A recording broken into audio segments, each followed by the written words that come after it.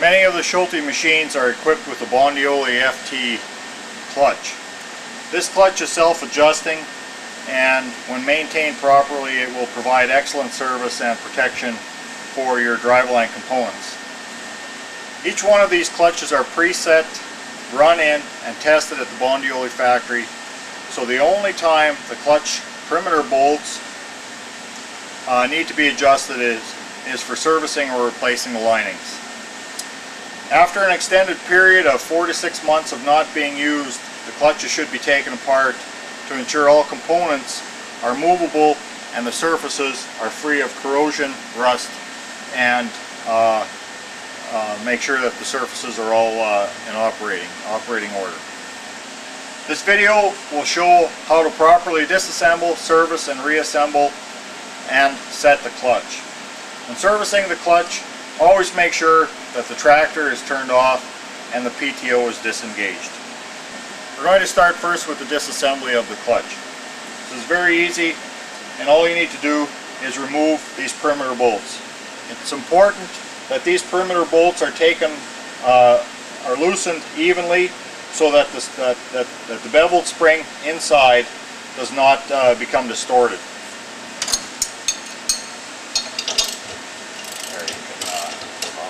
So now that the bolts have all been loosened off evenly, we can remove the bolts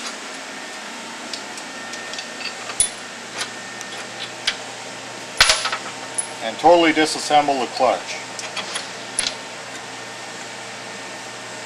This is the spring plate. You can see clearly that it's a very beveled plate. The intent of this is to ensure that when the spring is compressed, the linings can wear down to 2.5 millimeters, and the torque on the clutch will still remain the same during that wear-in period. So we'll take the components out. The indicator ring is very important to use for adjusting the clutch later.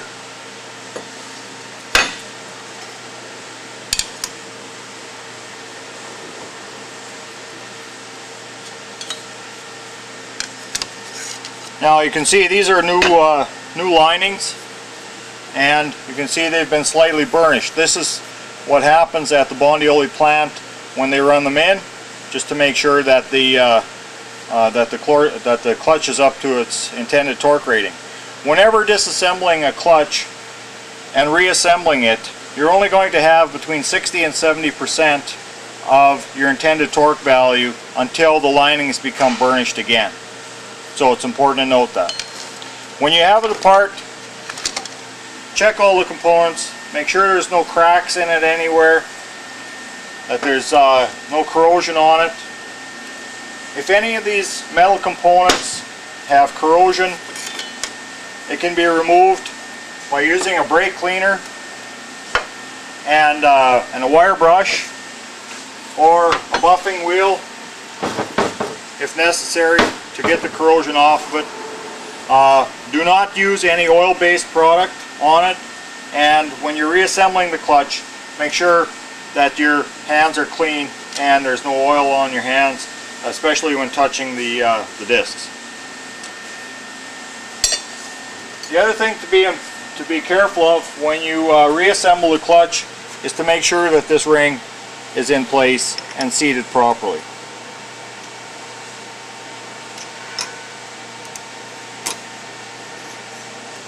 Now, when reassembling the clutch, put your disc down, put your hub in place, make sure it seats properly here.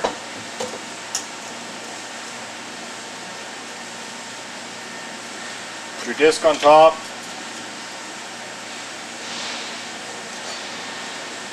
Put your retaining plate down.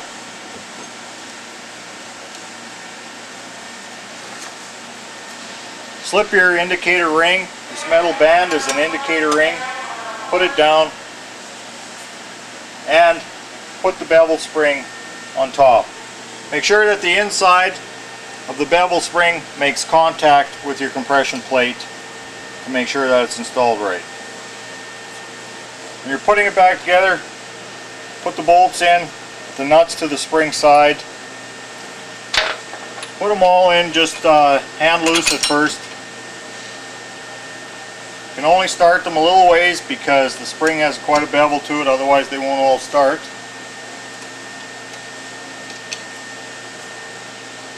So once all our bolts are in place, we begin tightening them up.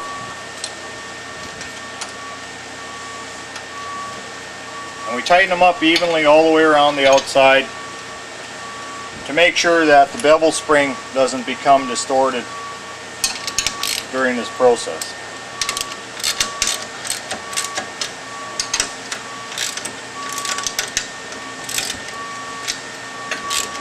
It takes a little bit of pressure to compress this spring. The one thing you want to make sure of is that you don't get it too tight, that you start putting pressure on the indicator ring. The indicator ring is used as your guide to ensure that your bevel spring doesn't get too tight.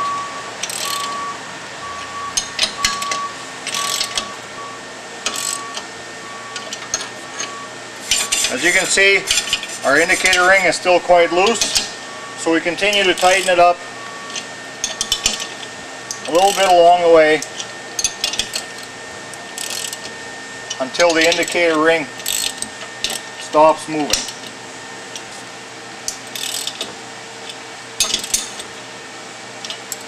The indicator ring is still moving, so we need to tighten a little more. Felt that one bottom out, so we got to back it off a little bit.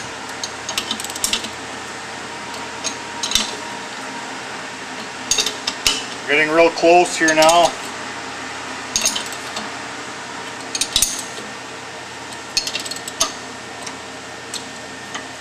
Now, I can just so move the indicator ring. Just barely. I can just turn it. And this is just about exactly where you want it. You can loosen it off just a little bit.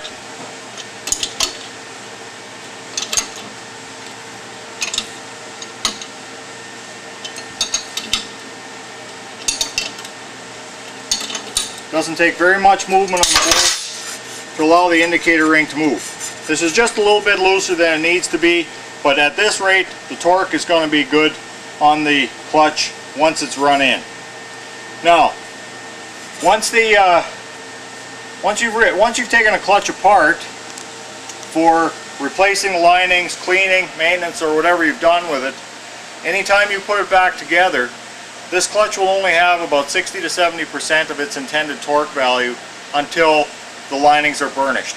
So you should be careful when you're starting your machine for the first time that your clutch slippage isn't too extensive. After the clutch slips a few times, the torque value will continue to go up until it reaches its nominal rating. As I mentioned earlier, one of the important components in this clutch is the indicator ring.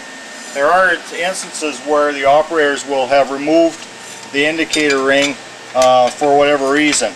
I'm going to illustrate now how you can adjust this clutch without the use of this indicator ring. So I've loosened the bolts. I'm going to pull them out.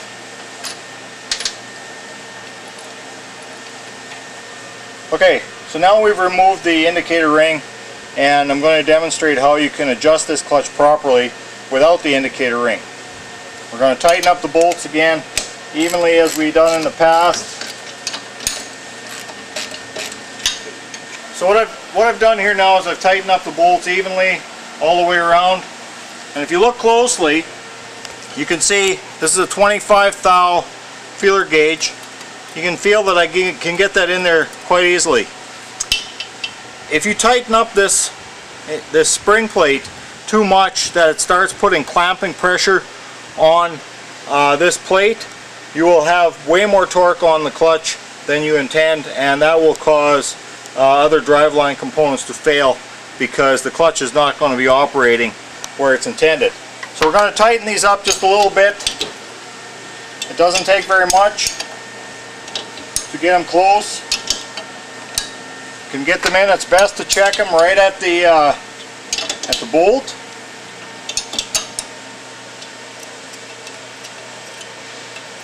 So this is just starting to fit snug. should be able to butt it right up against the bolt, and you're going to be good to go. If you tighten it up too much, you'll start putting clamping pressure on the clutch, and your clutch will not function as it's intended. So that's just about perfect right there. Now, once you have it set here, you're going to need to run in the clutch a little bit, because like I say, as soon as you've taken it apart, it's going to have about 60 to 70% of your torque value. So be careful when you run it in that you don't overload it too much. It won't hurt the clutch to smoke a little bit on the first couple of slips. Every time it slips a little bit, it will increase the torque till it gets to its nominal value. When you replace the clutch or the drive line, always make sure that you put the retaining bolt back in and secure it properly.